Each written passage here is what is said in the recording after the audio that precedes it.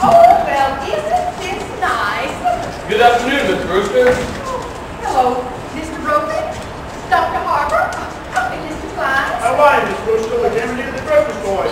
Oh, Teddy's Army and Navy men. They wear out. They're all packed. Oh, Teddy's upstairs now getting them. It seems the cabinet has to okay it. Oh, yes, of course. I do hope Miss Brophy is better. Well, she's doing fine, ma'am. Your sister's in the other room now getting her some broth. We made it just this morning. Oh, just took some over to a poor man who broke ever so many bones. Oh, you're back, Martha. How is Mr. Baditsky? Well, dear, it's pretty serious, I'm afraid. The doctor was there, and they are going to amputate in the morning. Is he present? No. I asked him, but he said it was against the rules of the hospital. But you couldn't be of any service, and you must spare yourself something. Here's the broth, Mr. Brophy. Be sure it's good and hot. Yes, ma'am. Oh, this is fun. It'll make a lot of good Japanese. I know it, boys. It's about soldiers. General Miles, I've retired in.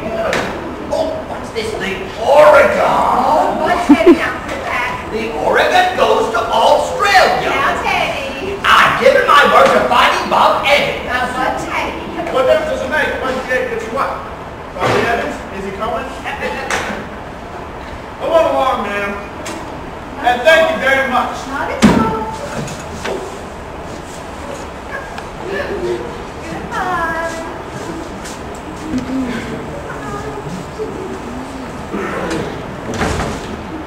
Well, I'm afraid I must be going as well. Oh, before you go, Dr. Harper. Charge the blockhouse! Charge the blockhouse! Charge! The blockhouse? Oh, well, the stairs were always San Juan Hill. Have you ever tried to convince him that he wasn't Teddy Roosevelt? Oh, no. He's so happy being Teddy Roosevelt. Once, a long time ago, remember, Martha, we thought if he would be George Washington, it would be a change for him. Oh, but he stayed under his bed for days. Oh, and he just couldn't be anybody. And we'd so rather he be Mr. Roosevelt than nobody. Well, if he's happy, and what's more important, if you're happy. Oh, you'll see that he signs these. Oh, what are they? Dr. Harper has made all arrangements for Teddy to go to Happydale Sanitarium after we pass on. Oh, well, why should Teddy sign any papers now? Well, it's better to have it all settled. If the Lord should take you away suddenly, then perhaps we couldn't persuade Teddy to sign them, and that would mean an unfortunate legal procedure. Mr. Witherspoon understands they'll be filed away until the time comes to you. Mr. Witherspoon? Dr. Harper has arranged for him to drop by tomorrow or the next day to meet Teddy. He's the superintendent of Happydale. Yes, yes. Oh, yes. Harper, yes. Well, I better be running along, or Elaine will be over here looking for me. Well, give our love to Elaine. Oh, and Dr. Harper, please don't think harshly of Mortimer because he's a dramatic critic. Somebody has to do those things. I suppose.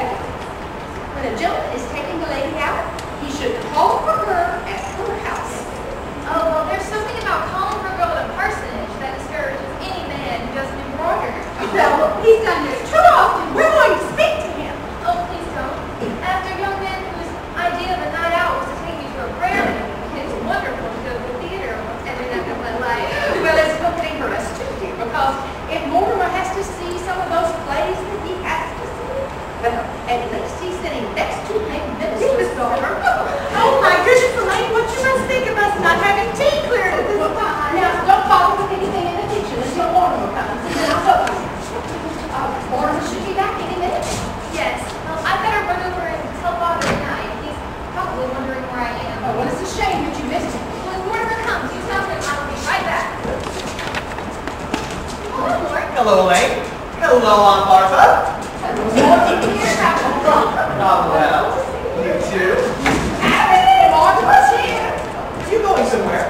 I was running over to tell Father not to wait up for me tonight. Huh, I didn't know that was still being done, even in Brooklyn. Hello, Mortimer. Hello, Aunt Abby. How are you, dear? I'm all right. Oh. And you look well. You haven't changed much since yesterday. Oh, my, it was just yesterday, wasn't it? Well, we're seeing a great deal of you lately. Here's the thing. Abby, having something to do in the kitchen? No, the tea things. Oh, yes, the tea things. Well, you two just make yourselves comfortable. Just make yourself at home.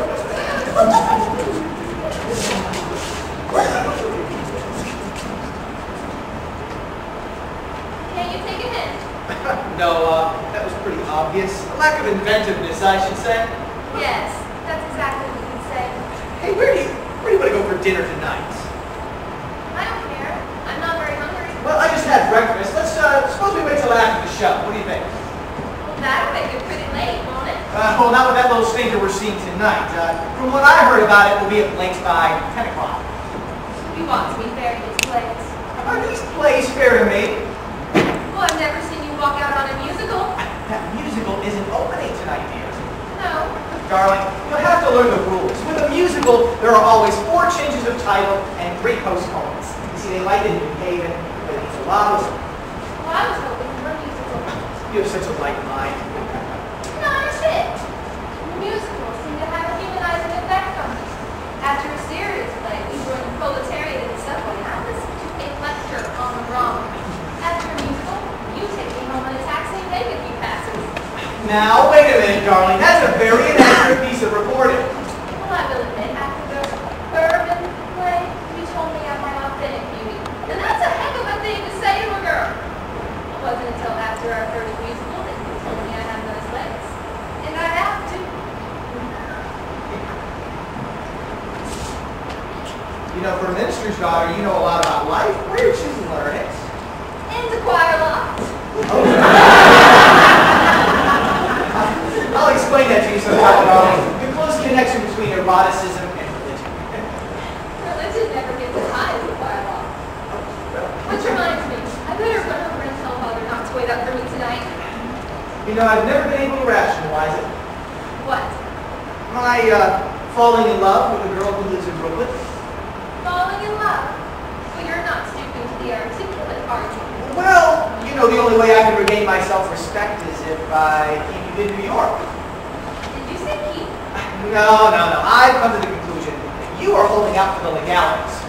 Well, I can afford to be a good girl for quite a few years yet. Yeah, but I can't wait that long here. Where can we be married in a hurry? Say, tonight. Well, I'm afraid Father would insist on officiating. Oh, God, I bet your father could even make a marriage service sound pedestrian.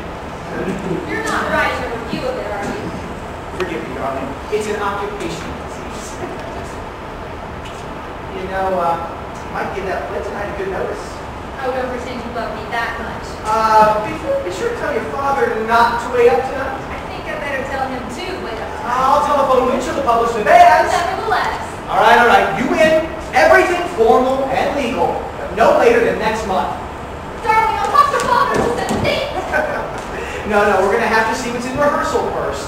There's plenty of other first nights in October.